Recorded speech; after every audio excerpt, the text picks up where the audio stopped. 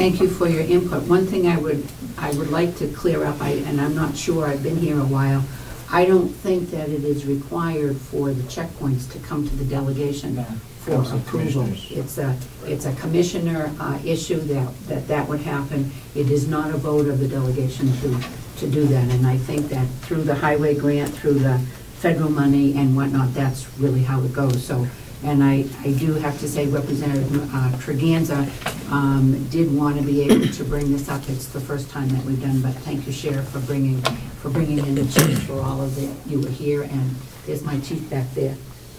Chief Dawson, good to see you, sir. Stay on good grounds with your local police. So, Representative Treganza, if you want to ask a question, then we'll open up to the rest of the delegation members and see where we go from there. Thank you. Go ahead. Thank you. Each of us who are elected and those of us who serve in public service have taken an oath to uphold the Constitution.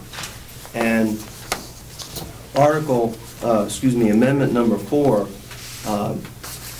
reads, "The right of the people to be secure in their persons, houses, papers, and effects against unreasonable searches and seizures shall not be violated, and no warrants shall issue but upon probable cause, supported by oath or affirmation, and particularly describing the place to be searched and the persons or things to be seized." The checkpoints are not consistent with the Fourth Amendment. Representative Treganza. Yes. I would like you to say that in your opinion, you do not feel that the checkpoints are in, okay, in your fair opinion. enough. Yes, I think that we need to be sure that you're making a stance for yourself and not for the rest of everybody. Okay. Okay. Well, as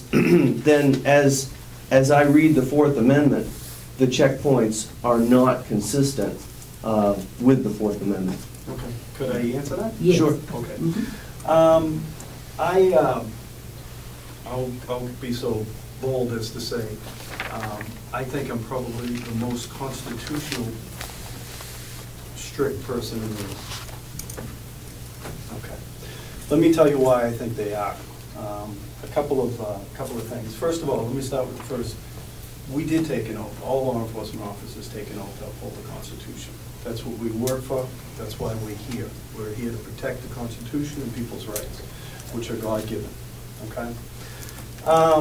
Basically, the Constitution is the foundation of all our laws.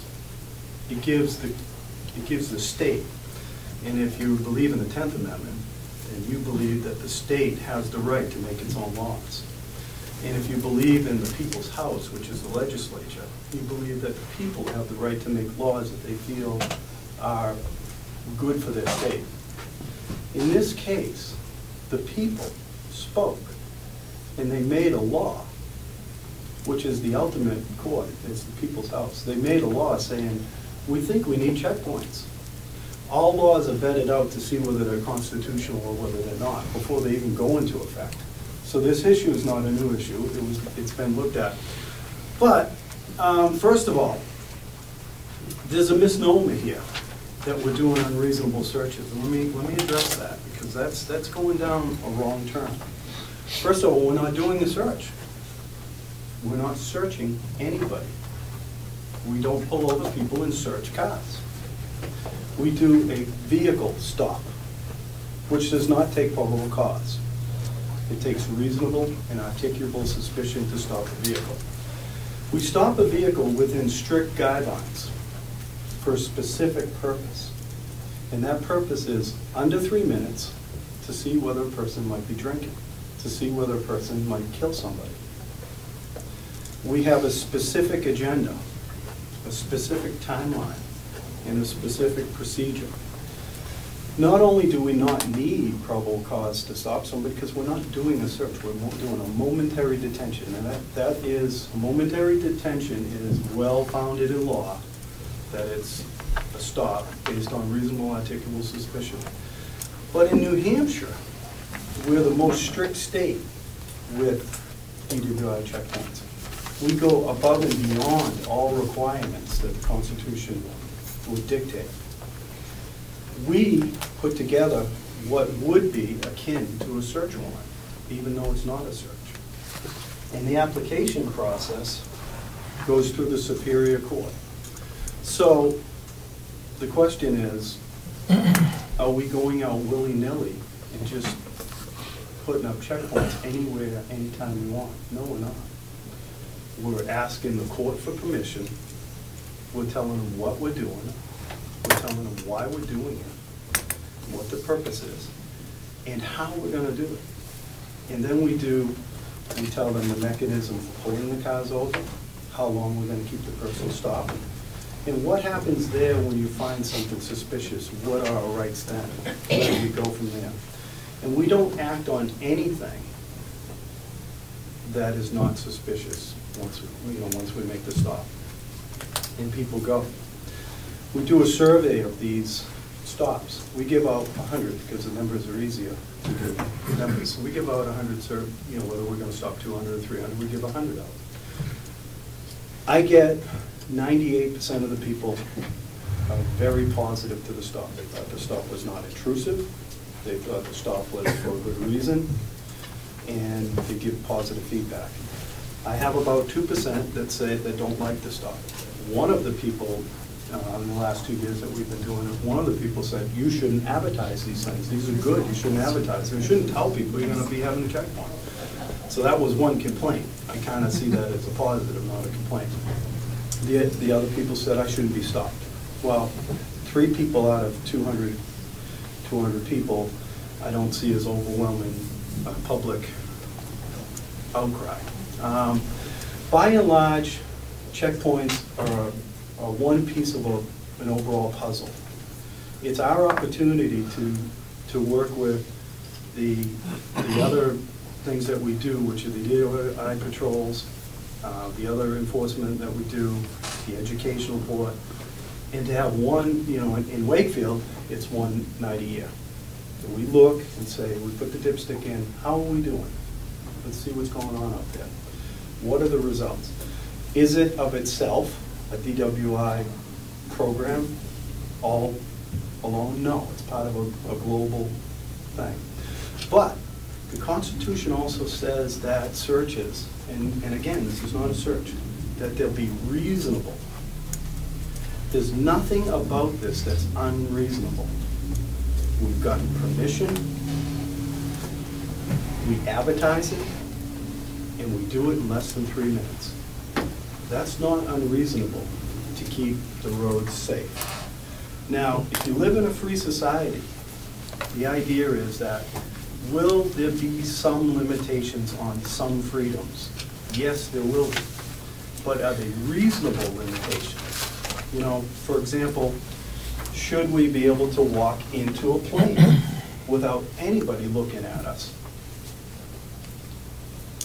Or is checking us reasonable? Or do we go too far with that? These are all good discussion points, and they're all issues that we all as citizens have a responsibility to examine. And you folks do have a responsibility to examine what we're doing here, and you should. But I would contend that this is reasonable, and basically that the stops for the 4-hour detail, they go quick, and basically if you're not doing anything wrong, you're on your way before you even know you were stopped. Now, this is a 2-part dog and pony show, so I've talked to and I'd like to, for there's some very good information that you add to it, if you could. There's one more question with that. Representative Knox. Just a quick question before you move on to someone else. This is not, questioning the legality of a sobriety checkpoint is not new, I believe. This must have been challenged in the courts. And if so, can you just, in a word or two, explain whether they have backed this up or not in terms of what you're doing? Yes, the courts have over and over looked at this issue. It's been vetted out, and basically it's very legal, but I would defer a little bit of that to my partner. Just a couple of cases. Michigan v. Sitz is the federal case. Okay, and your name, sir? Oh, Chief Mulholland, Sean Mulholland. Thank you. Allenstown Police Department. Michigan v. Sitz is the federal case that authorizes sobriety checkpoints and said they are legal. And the state case is State v. Cobble, back in the 80s actually. Concord checkpoint case where they conducted a checkpoint without any standards or regulations or procedures, and that was considered unconstitutional because they didn't do it properly. After that, someone in the legislature submitted the bill. They had it sent to the Supreme Court to get an opinion of the justices. The opinion of the justices, they put out a whole set of regulations that should be used for checkpoints. That bill never became law. However, we in law enforcement, without any regulations at all, developed our own standards that actually exceed that bill. And that's what you see today. New Hampshire has the most restrictive sobriety checkpoint procedures anywhere in the country. In the state of Vermont, 2 police officers can get together and say, let's run a checkpoint right now, anytime, any place. That's all they have to do. Massachusetts is the same way, and so is Florida and a number of other states. We don't allow that here. You can't do that. You have to justify the reason why you're doing a checkpoint, why the other methods are not effective, and why it's more appropriate to do the checkpoint. And you have to have a standard by which you do that. We have to have logs and all kinds of paperwork that other states don't have to do. New Jersey comes the closest to us, but not even close on the procedures that we have to follow. Thank you. And they're very strict. Okay. Representative Merrill. Thank you. Just a question for my own information. During the course of one of your 4-hour periods where you stop people, how many people do you normally catch during that period? Is that doing something that should, what's your? We, you know, because everything, I mean, this is a world of paperwork now, as you know, but we have to report back our results. Last year's checkpoint. Well, he's looking for that. For instance, in Allenstown, averaging anywhere from 8 to 12 arrests for a variety of different offenses. Out of how many? Out of how many cars that have stopped? About 300 to 400. Do you get anybody for other violations? Yes, there are other people that walk in, and they come into the checkpoint, they don't have a license on them, they have marijuana sitting out in plain view, or cocaine, those variety of different offenses that there are out there. But most of them are DUIs, but there are other offenses that people do get charged with that are in plain view. Okay. Let me tell you what we do on our checkpoint. When we stop a car, we're not fishing for a bunch of minor violations. So we won't do taillights, we won't do a non-inspection, we won't do things like that. We're not there for that. We're there for a cause. So when we did last year's, we had 284 stops. Out of the 284 of the stops, 15 of those were actually asked to step out of the car and do field sobriety tests and things like that. We had. We also run what we call as chase cars. We have cars on either end of the checkpoint that watch people who are going different directions and watch how they operate and see whether they should pull them over based on if they violate a law while they're out there, like cross the line or things like that, they'll be pulled over. But for example, if somebody pulls a U-turn and goes the other way, an officer, if he's in the area, will follow them. If they cross the line or they're weaving or they're going too slow, they'll pull them over. That's probably why they turned around in the first place. So we had 25 stops of those type. So we picked up, there were, checkpoint arrests were 5 arrests. 3 were drug related. Drugs and alcohol are not uncommon to each other. And 1 DWI arrest. There was 1 operating after. And transportation of alcohol, a couple of those, and so that's what we get. But we also, what we get at the stop is only half of the equation. It's 2 sides of every coin. When we do this publicly, like people will probably hear about this today, when we do this publicly, we're telling people we're going to have a checkpoint. We're going to have a checkpoint, guess what, in August. And guess what's probably going to be on a weekend night. That slows people down on the weekends. Because the mere fact that they know we're having it, they might say, I may not drink in August on a weeknight in Wakefield.